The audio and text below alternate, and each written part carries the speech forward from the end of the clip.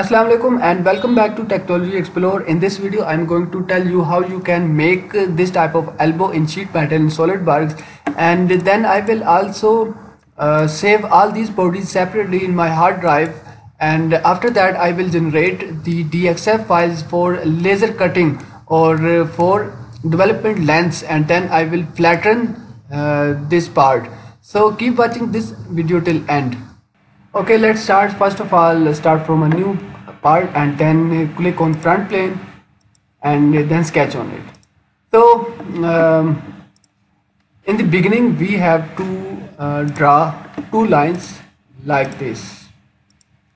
Press escape button and then like this select both these lines and make them equal, and also construction geometry.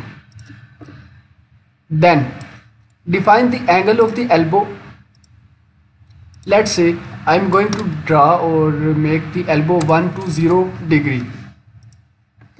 After that, draw a circle.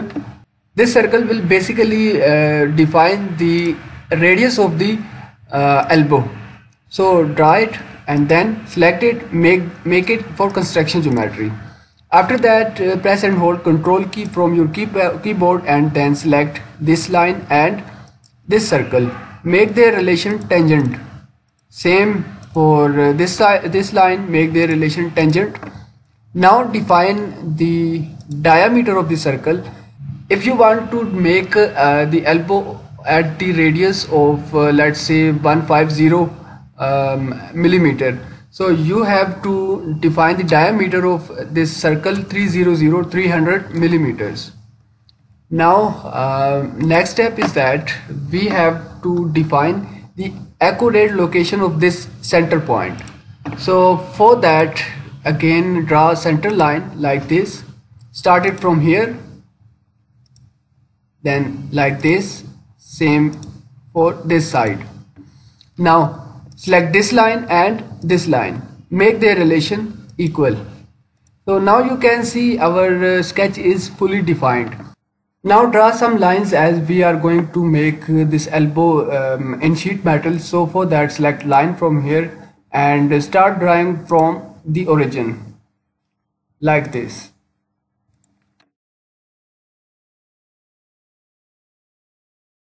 Then press escape key. Now select this line and the circle, make their relation tangent. Similarly, select this line and the circle, make their relation tangent. And again select this line and the circle, make their relation tangent. Now select all these lines one by one and make their relation equal. So again our sketch is fully defined. Just save and exit from sketch mode by pressing this button. Now we have to draw a circle perpendicular to this line. So for that we have to find the plane. I think it's right plane. So on right plane, sketch on it and then draw a circle. Now after that, define the diameter of the circle. This is the basically diameter of the elbow. Let's say it's 60 millimeter. Then go to Features tab, select Swept Boss Base command and then select this circle as a profile and then this line as a path. Then press OK button. The 120 degree angle, this angle, and the diameter of the circle was the radius of the elbow.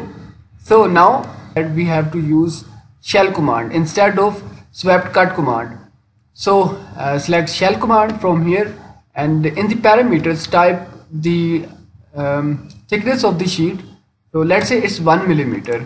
Then select both these faces and then press OK button.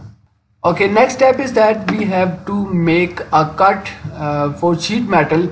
So for that, again click on front plane and then sketch on it. Make normal to by pressing Ctrl+8 key from your keyboard and then draw a sketch like this.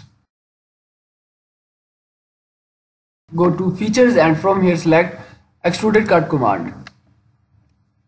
Here you can see the cut thickness should be 0.5 mm and drop down this menu and from here select mid plane.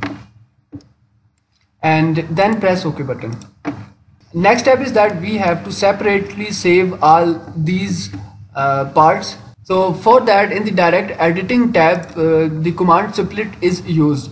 So to use split command, we must have to save this part in our hard drive. For that, Ctrl plus S to save this part, then define the location, and then make a new folder, sheet metal. So in the sheet metal, name this part as a main part, and then save. Now again on the front plane, sketch on it, make normal to by pressing Ctrl plus 8 key from your keyboard, and then draw some lines like this. Now press and hold Ctrl key from your keyboard and select this line and this line. Make their relation collinear. Same for both these lines. Now go to direct editing tab. If you do not have this direct editing tab in your SolidWorks, then right click somewhere here like features, and then from here select direct editing. So now in the direct editing, select split command. Sketch has been selected automatically, and then select cut part. So these are total 4 bodies which have been generated automatically. So if you want to name them automatically, so then click auto assign names, or if you want to name them individually one by one, then just double click on one by one all these bodies and then save them individually. Now what we have to do, we have to click on OK button. So now we have saved all these parts one by one in our hard drive. Now we can open that folder where we have saved these files. Here you can see body 1, 2, 3 and 4, and this is the main part. So let's say I'm going to open body 2. So here you can see this is the body 2. If you want to save the sheet metal part as a DXF file for laser cutting, for that we have to go through the sheet metal tab here, and then we have to insert bands. In the insert bands, select the fixed entity or like this edge, and then band radius. This is the circle, and in the circle there is no band like other sheet metal parts, so this does not matters.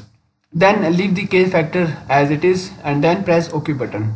Click on flatten, and here is the development of the sheet metal. Now you can save this part as a DXF or a DWG file for laser cutting. Select save as.